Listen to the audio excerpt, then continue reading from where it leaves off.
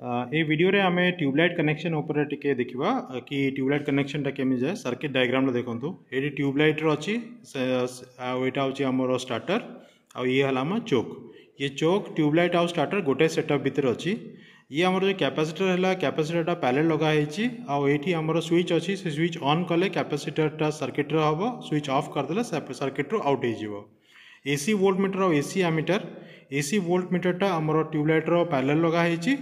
आउ एमीटर टा in series with the tubelight लगा हेची आ वाटमीटर रो एमदी करंट कॉइल टा सीरीज रो अछि आ प्रेशर कॉइल टा हमरो पैरेलल रो अछि एटा एम एपटला हमरो एल एम आ एल हमरो सीरीज लगा हला आ एटी सी आ वी ये दिटा को हमें पैरेलल लगे देलु तो एटी हमें सही सर्किट टा को सर्किट सेटअप टा तैयारी करछु तो ये सर्किट सेटअप भीतर हमरो होची फर्स्ट एमीटर जोड़ा कि हमें नेचु लोअर स्केल माने हमर कॉमन पॉइंट यूज करछु आ ओटा 1 एम्पियर यूज करछु एटी हमें वोल्टमीटर यूज करछु जार हमें कॉमन पॉइंट यूज करछु आ ओटे 250 वोल्ट यूज करछु आ ये जो वाटमीटर हला एटा हम देखु जो स्टील रॉड एटा शॉर्ट कराई जी ता माने हमें 2.5 एम्पियर एटा अछि 2.5 एम्पियर एत में यूज करछु काहे कि एलपीएफ वाटमीटर सो 2.5 एम्पियर आ 300 वोल्ट यूज करछु आ मल्टीप्लाइंग फैक्टर हबो 1 तो 2.5 पई हमकु ए दिटा शॉर्ट करियर अछि तो ये दिटा शॉर्ट मीन्स ए दिटा जिनसो B1 और B2 टा शॉर्ट करा हबो जदि 5 एम्पियर दरकार पड़थांदा ताले हमें बी ए जो ऊपर दिटा और ये मीन्स B1 और E2 शॉर्ट करथांदे आ एपटे हमरो B2 और E1 शॉर्ट करथांदे तो ये ट्यूबलाइट कनेक्शन टे मो सप्लाई टा एबे दोची तो सप्लाई देला परे हमरो से ट्यूबलाइट ग्लो कला तो ट्यूबलाइट एंटायर सेटअप एटा ग्लो कला तो ये हमरो देखिया कि करंट केते आसुची करंट हमरो एबे 0.3 और 0.4 मझिर अछि तो सेटा एक्जेक्टली अब 0.38 सो 0.38 एम्पियर होची हमरो करंट एंड एटी वोल्टेज हमरो आसुची 240 वोल्ट 240 वोल्ट टिके अधिका भी अछि पाका स्विंग कर 240 वोल्ट आ हमरो एटी वाटेज आसुची 46 वाट तो हमरो एटा 46 नहीं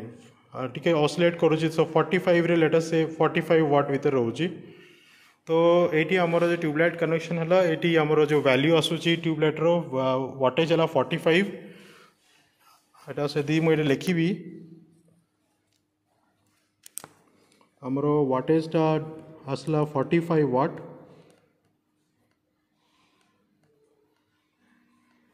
और करंट देखेला 0.38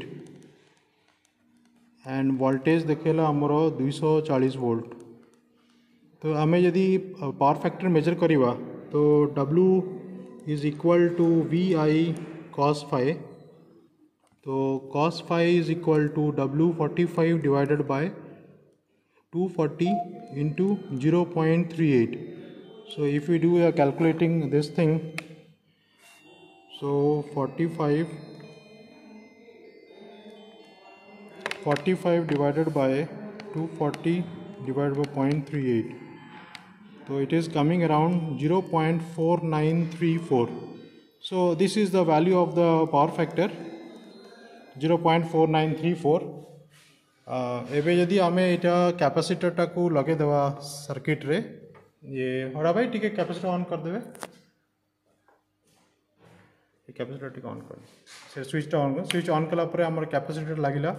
देखियो वोल्टेज टा कि चेंज होबनी आ हमरो वोल्टेज भी किछि चेंज होबनी किंतु करंट टा सडनली चेंज हे गेला 0.25 को तो करंट